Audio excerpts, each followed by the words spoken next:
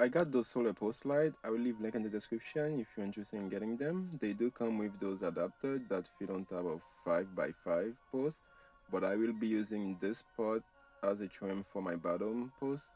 All I had to do is cut it slightly bigger than a 4x4 post and slide it right in, and this is how it looks. All I have to do is put some silicone at the base.